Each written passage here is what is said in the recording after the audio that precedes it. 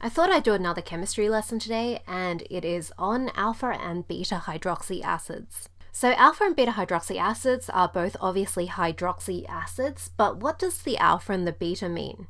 So firstly, let's talk about hydroxy and acids. So hydroxy means something with an OH group. In chemistry, OH and HO are actually the same thing. All it means is a hydrogen, a H, bonded to an oxygen, an O. And the way that you write it is just so that the oxygen is bonded to two things and the hydrogen is on the end.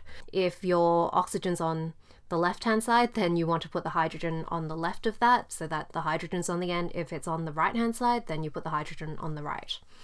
So hydroxy is OH. An acid in chemistry is a COOH group. So what that looks like is if you have a carbon. So the carbon, remember from last time's chemistry lesson, in a skeletal structure, it disappears. It turns into a corner. So an acid looks like this, or in a skeletal structure, it's going to look like just a corner. Most of the time you'll see skeletal structures because I think most people just think that they're prettier. So if we look at glycolic acid, for example, we've got our hydroxy on the left-hand side and the acid on the right-hand side. So it's this thing here.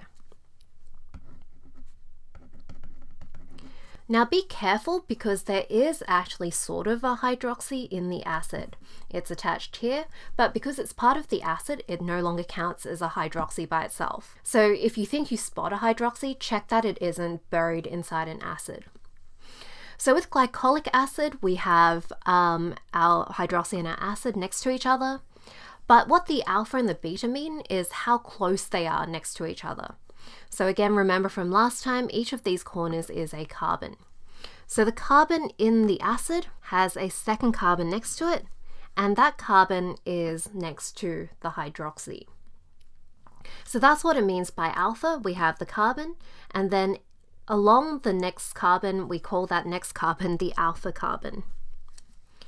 So we start with acid carbon, the one next to it is the alpha carbon. If there was another carbon next to it, that would be the beta carbon. And so because the OH hydroxy is directly connected to the alpha carbon, it's called an alpha hydroxy acid. Lactic acid is another alpha hydroxy acid. We see the hydroxy on the left, and we have the acid here on the right. And so again, from this acid carbon, we can start counting carbons. So the next carbon along is called the alpha carbon. Remember, the end of the line is also a carbon, so this would be a beta carbon. So because the hydroxy is connected to the alpha carbon, that's an alpha hydroxy acid. If we move the hydroxy down here, then that would be a beta hydroxy acid. Now salicylic acid is known as a beta hydroxy acid, and we can also see why if we count the carbons. Here we have our hydroxy group, and over here we have the acid.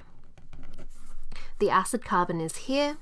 This next corner would be the alpha carbon, and this one is the beta carbon. I guess you could also count it the other way, so this would be alpha, beta, gamma, delta, epsilon, and whatever comes after epsilon. But we don't count it that way because we just go with the closest one.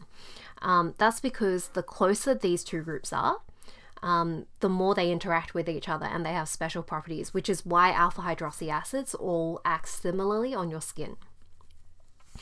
So salicylic acid is called a beta hydroxy acid for this reason.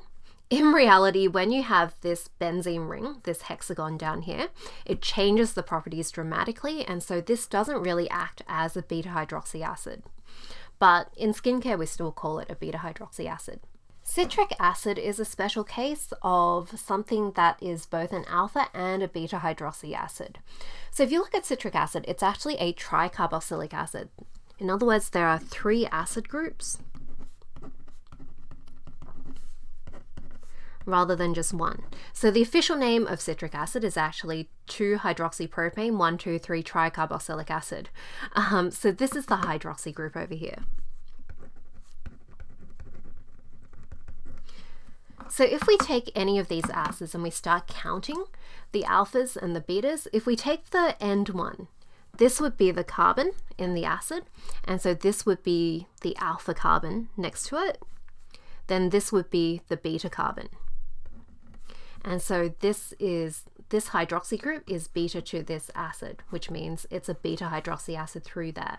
That's the same situation for this acid down here, which is also beta to that because it's symmetrical about this plane. So here, this would be the acid carbon, this would be alpha, and this would also be beta. But if we look at the acid in the middle, if we count that, this is the acid carbon. This is actually the carbon directly next to it. So this is going to be the alpha carbon. And so it's an alpha hydroxy acid for this particular acid, when you're talking about where this particular acid is next to this hydroxy group. So citric acid is both an alpha and a beta hydroxy acid for that reason.